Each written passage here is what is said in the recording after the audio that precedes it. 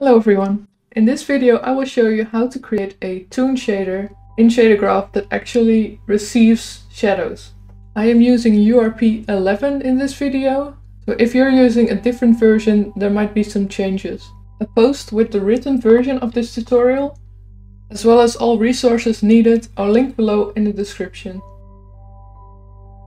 Okay, let's make a Toon shader. I'll be using these meshes. Right now they have the standard URP lit material. And we don't want that, so let's create a new shader graph. We use the lit shader graph. Open it up. So for this shader to receive shadows, we are going to need a custom function with a bit of code in it. There's no way around it. I walked through the code, but if you don't want to write it, it will be linked in the description, so you can just copy and paste it. So create a custom function. Now you can see here that there's two types here, string and file. Now, if you have just a very short piece of code, the body here is fine. But as soon as it goes beyond the borders, it becomes a bit of a nightmare to use, so it's easier to just use a text file. Now, it's not possible to create a text file from Unity, so you're just gonna have to go to the Explorer and create a text document here. Call it like toonshading.hlsl.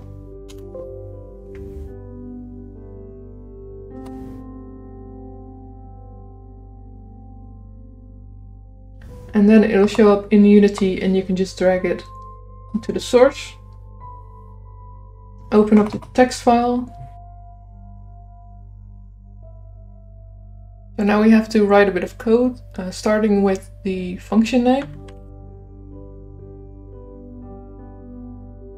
The underscore float is there to tell the node what precision to use. And then there are a bunch of values that will go into the node.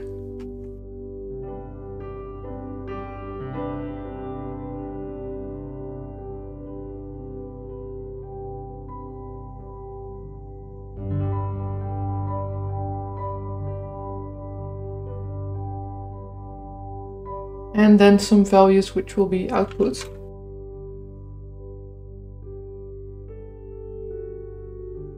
This is maybe a bit confusing, but we will need all these values as we go along, so hopefully it'll make sense the further we are in. First, we need to make sure that the two output values are set to something so that the preview of the nodes has something to work with. So if we are in Shader Graph preview, the outputs have some value.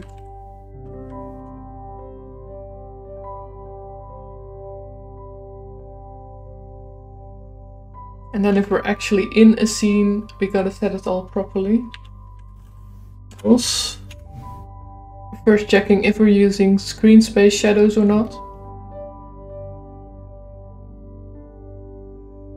And that's where the clip space position input will come in. And else we use the world position.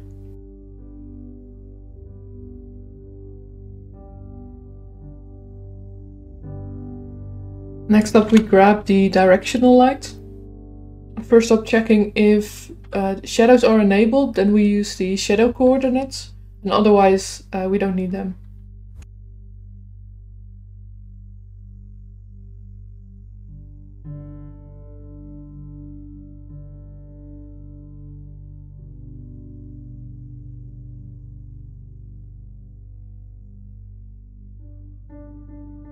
Next up we use a dot product that gives a nice fall off for the Toonramp using the normal input and the light direction, and then we halve it and give it a little offset just so we can move the Toonramp over the whole mesh later on.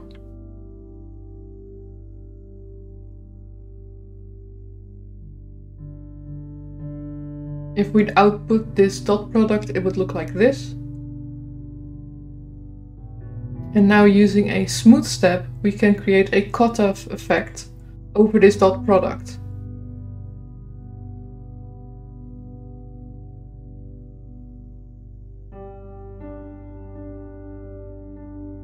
And this uses the Toonramp offset and Toonramp smoothness inputs from the start of the function.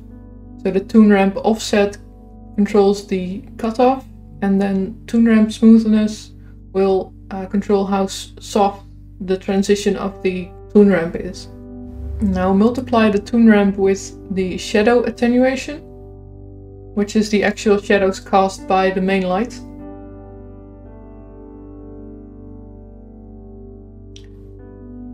Now we can output our final Toonramp using the color of the main light, multiplying it with our Toonramp, and adding in some Toonramp tinting, which is the final input we were still missing.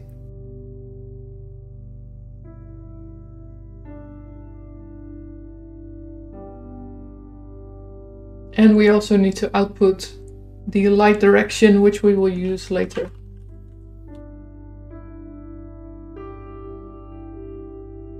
And that's all the code. I hope it made sense. If it didn't, don't worry. It is linked down below in the description, as I said before.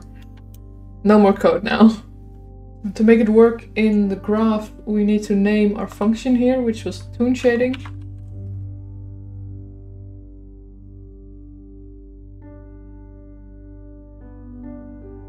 And now it's going to complain because we haven't set up our outputs and inputs yet.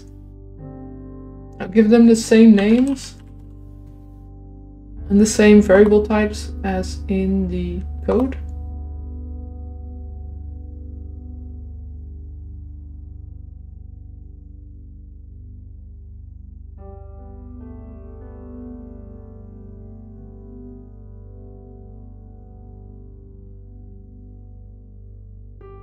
And that was the inputs. Now do the same for the outputs.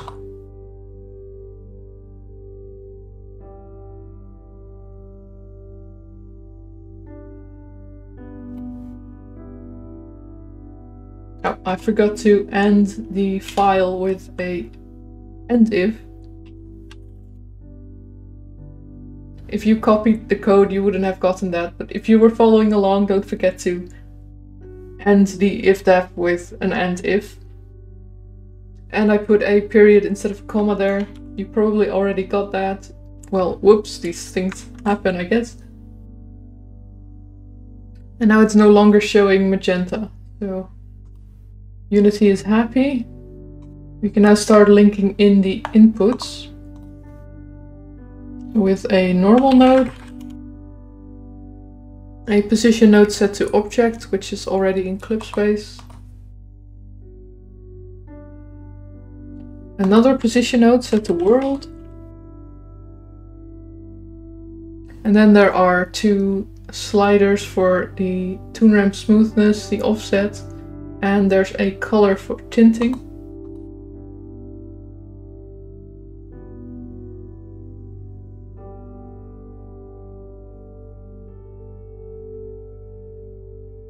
And these three should be converted to properties so we can use them in the material settings.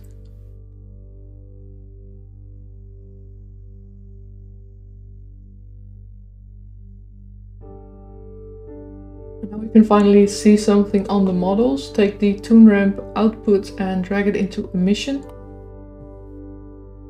Now maybe turn down the smoothness and ambient occlusion, we don't need it. Save, and back to our scene. Let's set these two materials to use our new shader. And there we go, that's the basic Toon shading done. The tinting is set to black right now, so if we turn that up a bit, it looks a bit nicer. And with the offset we can change the position of the Toonramp and the softness. And you can see that it's actually casting and receiving shadows.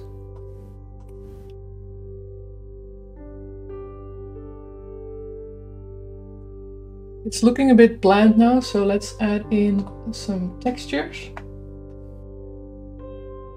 Starting off with a sample texture 2D. and a texture 2D asset. And we want to expose this one. So convert it to a property.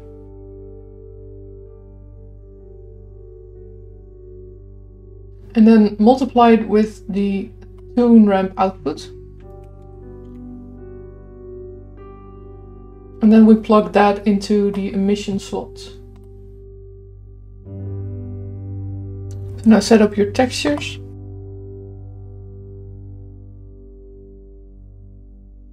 You can see there's still some kind of lighting happening here, which we don't want. So we go to the Toon shader, you can see that the base color is set to gray. Let's set that to black because we don't need it. And that's some more toony results, so that's good. It's looking pretty good already, but I think we should add a rim light to it now. So we're going to use a Fresnel effect.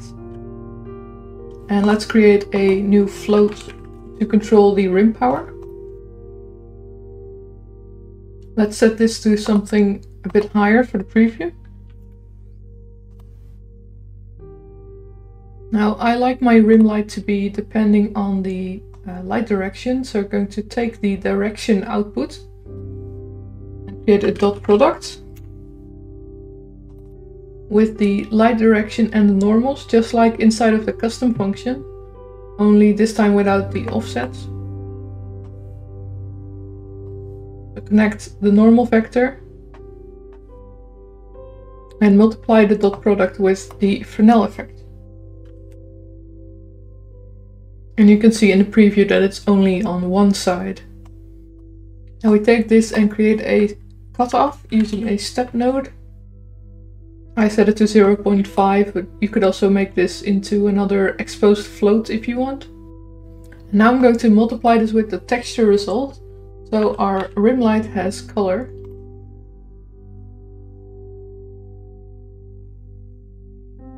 And then finally multiply it with a float to control the brightness.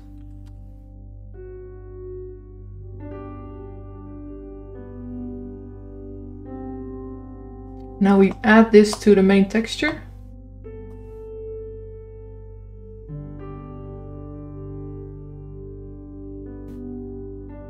And save. And the brightness is set to 0, so it's not going to show up. But if we tweak the values a little bit, you can see the rim appear. And it moves with the light direction. Now we are almost done. I just want to add one more thing. And that's the option to have parts of the texture unlit. Parts like the eyes here, I want them to always be glowing. And there's probably other models where you always want parts to have no shadows. And we will do this with a mask texture that has red in the places where we want things to glow. So go back to the shader graph and create a texture 2D asset, which will hold our mask. Convert it to a property. And right now it's defaulting to a white texture, which means that the whole thing will glow if we don't assign this. So set this to be black by default and create a sampler for it. And then only grab the red channel here and multiply it with the main texture. And then finally add this in right before we plug it into emission. Now we're only using the red channel here, so you still have green and blue and alpha or any other effects like specular or some kind of overlay texture or whatever. But we're not going to do that in this video. So save and go back. And then assign a mask texture if you have one. As you can see now, the eyes are unlit, so they're always visible, even if the shadow's over them. And that's it, the completed lit Toon shader. The resources are linked in the description. And thanks for watching. These tutorials are made possible by my amazing patrons, and you can find a big list of all tutorials covering topics like shaders, gameplay, box modeling, textures and colors on my GitHub page linked below.